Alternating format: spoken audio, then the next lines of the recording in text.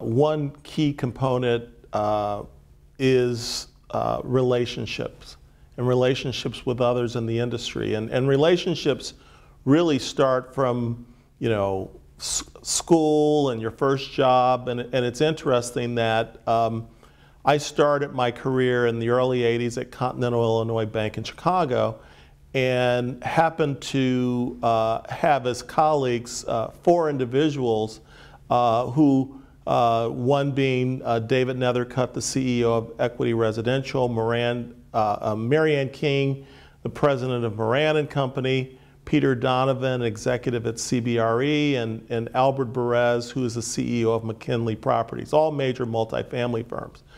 The five of us sat in the same area. We all sat next to each other, starting our careers at Continental Bank. And you never know how, a situation like that, starting as trainees, and we all kind of grew up in the business together and all have remained very, very good friends. I've done business with David, I've done business with Marianne. Albert and I are partners in a management company.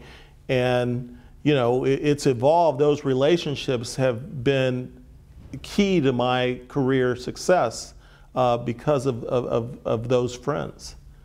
So you never know when you start out how people will evolve, and so it's a great thing to get in the habit of building relationships early because people become very important down the road.